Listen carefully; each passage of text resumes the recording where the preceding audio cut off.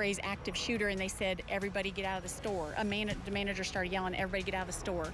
Right now at 6, late breaking news. We now know the name of the man police say shot and killed 2 people inside a busy J-Town Kroger store. And we're live with a look at what else we're learning about that shooting spree and when the suspect will face a judge. Good morning to you. Thanks for joining us. I'm Jennifer Bayless. And I'm Stefan Dingle. Take a look. This is 51-year-old Gregory Allen Bush. Police say he was booked into jail early this morning. Let's get right to our Ann Bowden. She's live from the J-Town Kroger where that shooting happened and what more are we learning about the suspect.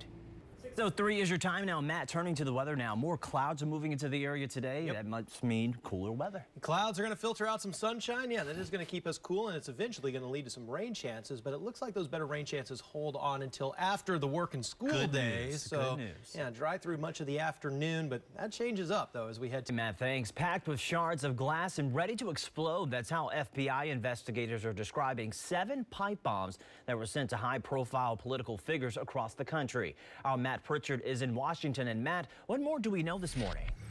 Still ahead, the number of migrants marching north to the U.S. is growing this morning. Why President Trump says he won't make it easy for them. That's just ahead.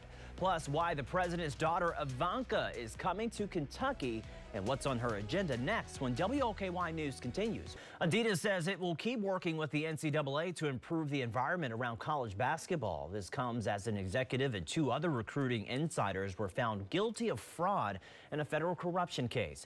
The government accused the recruiters of funneling tens of thousands of dollars of secret payments to families of prospects, including former U of L recruit Brian Bowen Jr. A jury agreed the defendants committed fraud as well as violated NCAA rules. The case led to the firing of Coach Rick Pitino, who has not been charged with any crime. Welcome back. No one won the big Powerball jackpot last night, but just into our newsroom, we have learned that someone in Crestwood matched all 5 of the white ball numbers, winning $1 million.